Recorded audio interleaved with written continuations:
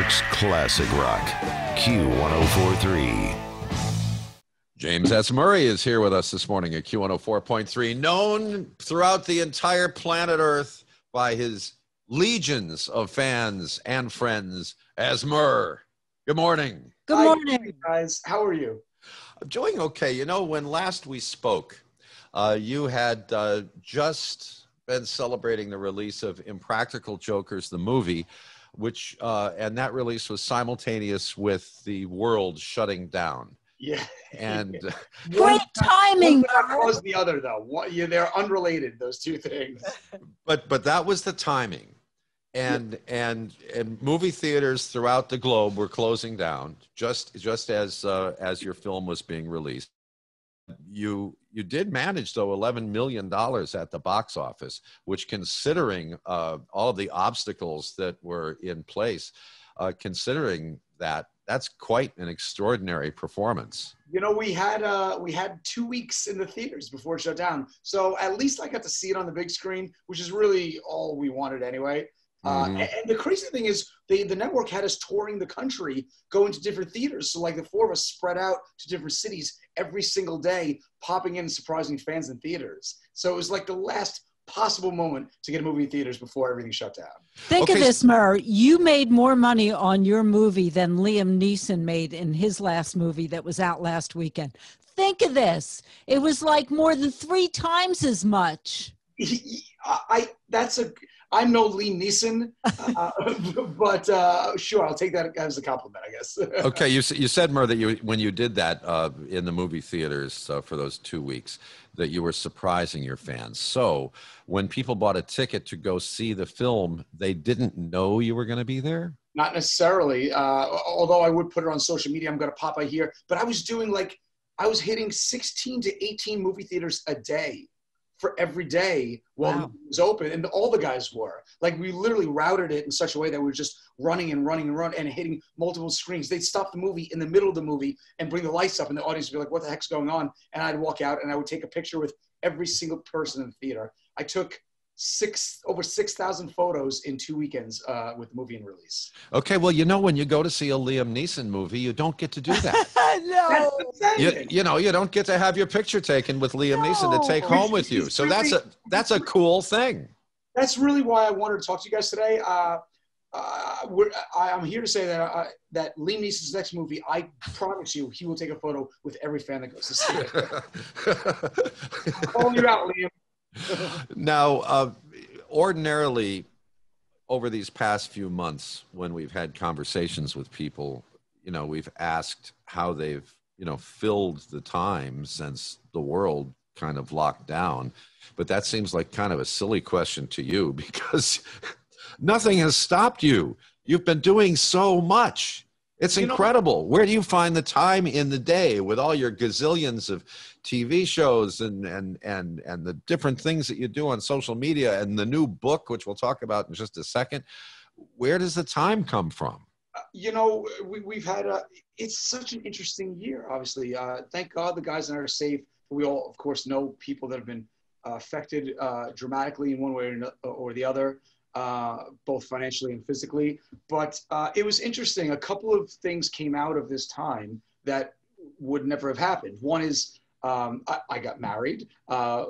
Congratulations. To my love. In Bucks County, Pennsylvania, I understand. Yes, at a beautiful place there. What's the name of that place? It's Lake House Inn. We had a perfect day. It was obviously a much different wedding than we originally planned. It was such a weird thing because we had to plan 4 different weddings. The original wedding, a wedding half the size, a wedding a quarter of the size, and then the extreme scenario of just in my backyard with just my family and her family, and that's it, And thankfully, we were able to move a lot of the venue outdoors and space it apart. And we did the quarter of the list, and thank God we had a great, beautiful day, and it was perfect. So that was a big thing that we planned during this time. The guys and I had also we missed each other. Honestly, we haven't gone this long without seeing each other in 30 years. We met when we were 13 years old, 14 years old. So we came up with an idea for Impractical Jokers Dinner Party, which is a show that's still on TV now, that was born out of the pandemic, but is just a really funny show in its own right. It's the guys and I having dinner together like this on Zoom, and we broadcast it on TV, and we have different guests join us every week. And it's just hysterically funny, like hanging out with your friends for dinner, you know? And then the third thing that happened was we took the time and this feeling that we all have had in the past 7-8 months of being cut off from the world in isolation and this kind of constant dread you feel around us. We took that as inspiration for our new thriller and wrote a book in the time, which is the new one that we have that just came out yesterday or the day before, called Don't Move, which is very much a product of the times we're in right now. It's a horror thriller. Yeah. Would that be correct? A horror thriller? It is. The first chapter, if you read it, it'll get you and you can't put it down. It really is a story about this woman. She's very sharp. She runs all the logistical operations at Hunts Point Distribution Center in the Bronx, which is, of course, a third of the East Coast food and poultry and fish goes through that facility. She is a master puzzle solver, right? Anyways, something happens in the first chapter of Don't Move that careens her life in a completely different direction and almost strips her of her confidence. And she spends the rest of the book trying to get that back while put in another equally dangerous situation that's out of her control. The basic hook of it is that there's a church group from the Bronx that goes on their annual summer camping trip to these woods in West Virginia, but this particular summer they wander into the wrong woods because in these woods. When you say that, I mean, they wander into the wrong woods. I mean, you paint a picture with that one sentence. Thanks. But you have a better voice. I should hire you, Jim, honestly, to do that. Yes, to do the audio. Right. Well, when it's eventually, when Don't Move is made into a film. Yes. You're going to have to get the rights to John Denver's Take Me Home Country Roads. Think of the irony of that. Yeah, he's singing about being in the woods in West Virginia. And then we bring it full circle and you hire Liam Neeson. That's it. That's it. You take a photo with every person that goes to see the movie. Well, your trilogy, the Awakened trilogy, was very, very successful. And I would imagine that on the heels of that success, it builds up your confidence as an author. But still, writing fiction is quite a challenge. Some of our greatest literary artists go years between completion of their work because it's really difficult. You have to keep track of the characters and their personalities and their motivations and what they did yesterday and who their friends are and what they're going to do tomorrow and little details, like what they like to have for lunch. I mean, it's just insane. It's such a different project, not to in any way diminish the work of authors of nonfiction. But with fiction, you have to create an entire world and make it believable enough for the readership to buy in. I mean, that sounds like an enormous challenge. The fun of it, I think, is creating a character or characters that are interesting and compelling and nuanced and have great strengths and incredible weaknesses that they need to overcome or not. That's a lot of the fun of it for me. But the other big thing for me is I love creating movie moments. When you're reading Don't Move, you are drawn in by the visuals. This is just, we anchor the book and every book we write with these great movie moments that you can see on the screen. You can see Liam Neeson swinging down from the tree and the thing explodes. You can see it. What I'm saying is you can feel Liam Neeson's DNA in every single book we've read. I once was speaking with the creators of the Blair Witch Project, which to me, I saw it before the hype, so I was terrified. Yeah, me too. So they told me that writing horror is the same as writing comedy because you have to get the jump, you have to get to the punchline, and it's a very similar process. The end result has to be the same. You laugh, in a comedy, or you jump with the horror movie. Yeah, I agree. I think what it comes down to is affecting people. you know, and you have to write in a way that affects them in a strong, visual, visceral way. And that's what we strive for. I fell for Blair Witch. I fell for it big time. I remember getting an email sent to me. I was working as like a temp at NBC at the time in like the late 90s.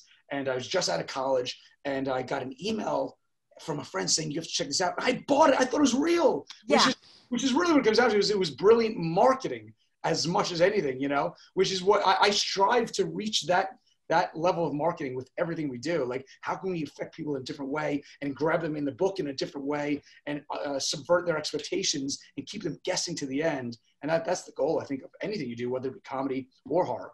Murr's book is Don't Move. I think Shelley brought up a really interesting point about the place where comedy and horror come together, because really one of the keys to comedy is taking people down a certain road and all of a sudden making a left or a right turn and taking them somewhere that they didn't expect to be. And I guess that's where the punchline falls.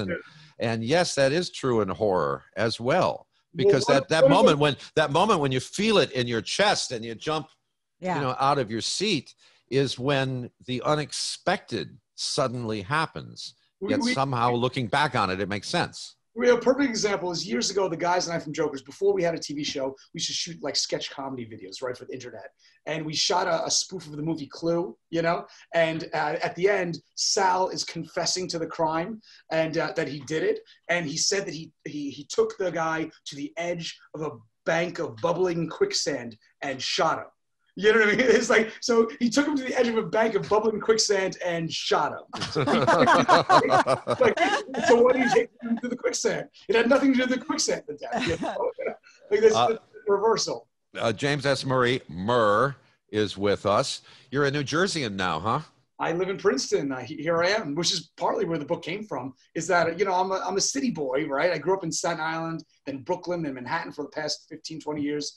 And we moved here about a year ago before all this happened, thank God, because we have a backyard and a puppy now, but it's dark at night. So the first night we move in, I wake up, I go to into the kitchen. The door is wide open to the house. I must not have, you know, Manhattan, you close the door, it locks. You know, I just must not have done it. The wind blew it open. And I spent months in this house terrified before I finally got my bearings, you know.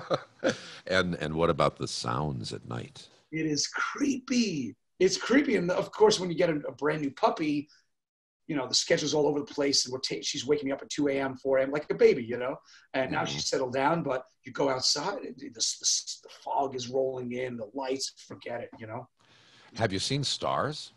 For the first time, I think, in my life. Yeah. Isn't it bizarre? Isn't it weird? They've got all those things up there in the sky. This is normalcy.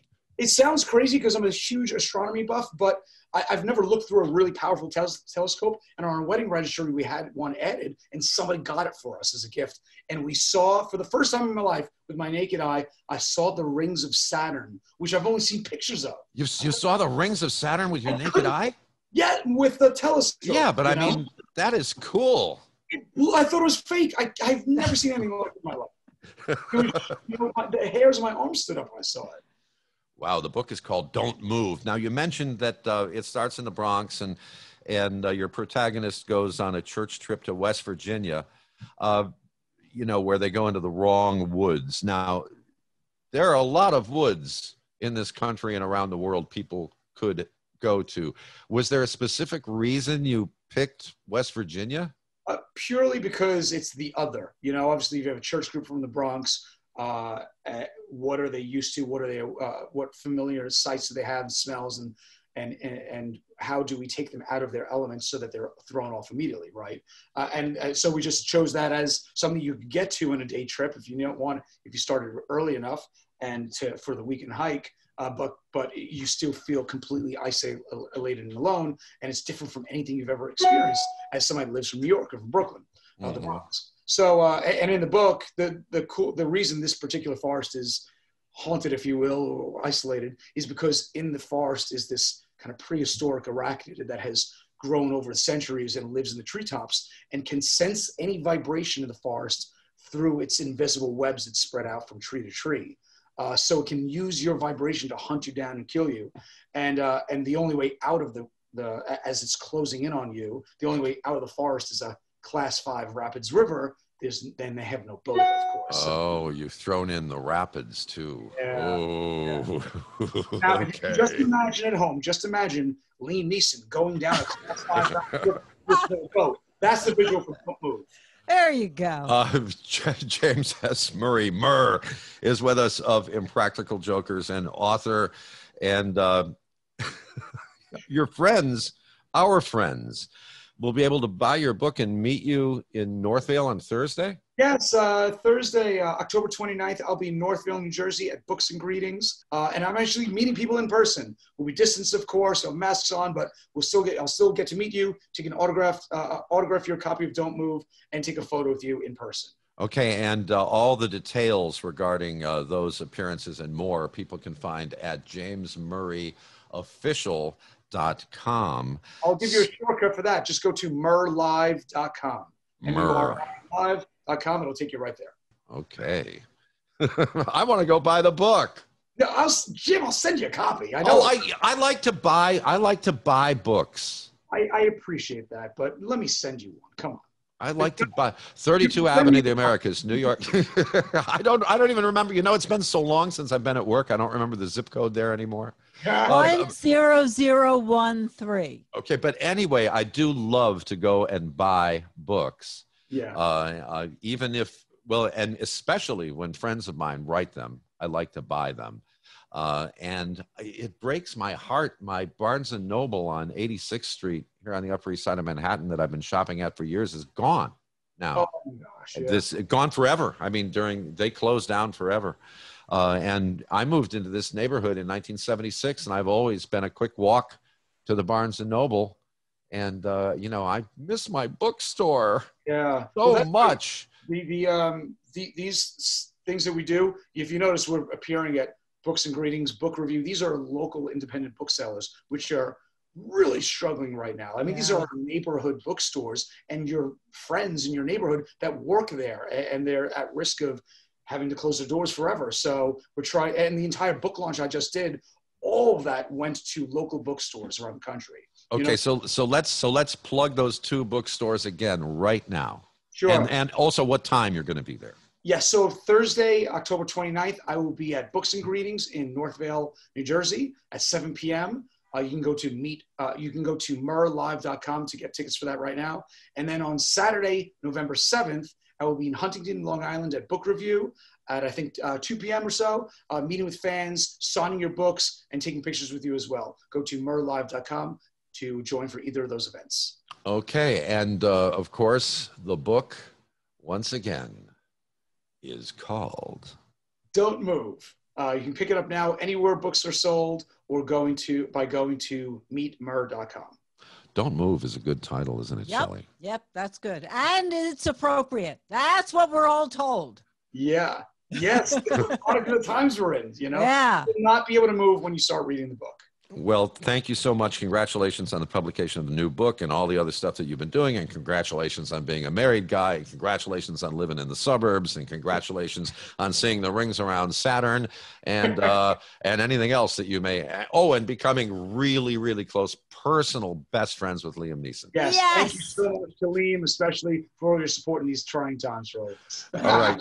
Thank you so much, Murr. Thanks, Murr. All right, guys. Thanks for having me.